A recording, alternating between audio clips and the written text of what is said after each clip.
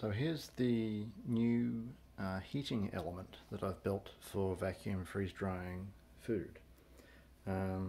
It's laser cut, all the plywood stuff you see, and then there's some stainless wires that are running between the holes in the stainless ring, and then there's some spirals of nichrome wire above and below each layer.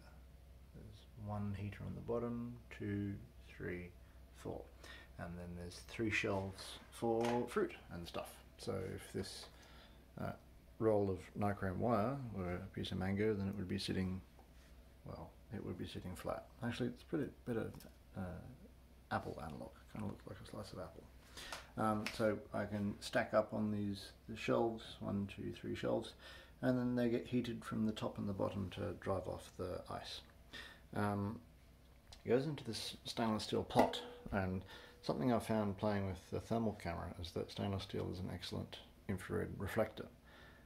So this whole heating element array is in total about 3 ohms, so it hits the limits of my 30 volt 10 amp desktop power supply, but the bottom element puts out half as much heat as the other ones, because each of the top 3 elements is heating one side of a piece of fruit, or the top one's heating one side, each of the 2 middle ones are heating the underside of one and the top of another, but the bottom one is only heating the underside of one, but all of the heat it's emitting downwards is being reflected straight back up again.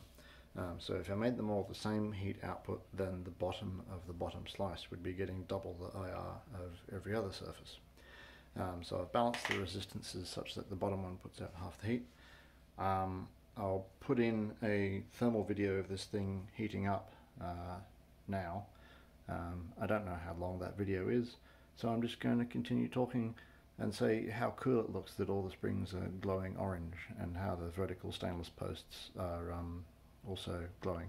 I ran through this a few times, so the vertical posts are already a bit warm when I started. And also note that well, I don't really know where I'm up to in the video, so I'm just going to stop talking. Enjoy the rest of the thermal video. Bye bye.